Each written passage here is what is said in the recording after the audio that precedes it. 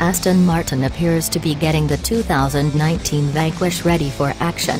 As these spy shots from the Nürburgring show, there's a lot of DB11 there at first glance, but let's take a closer look and try to spot most of the differences. To begin with, the headlights and front fascia are different. There's more overall intake area up front, with lower side vents and a much bigger grille opening. The headlights are rounder than the DB11S, and to this author's eyes more classic and attractive. The hood extractor vents are in a different place, large quadrangles instead of the DB11's long, narrow slits, although this could easily change for production, as this arrangement might only be for the mule. Moving to the side, the sills are wider and the wheels are larger, likely an inch greater diameter than the DB11's judging by the reduced sidewall. The car is also noticeably lower. Out back, the most obvious difference is the quad pipes. They nestle above a more aggressive rear diffuser. So far, all this looks to be production possible. Certainly the Vanquish will be positioned as a more aggressive,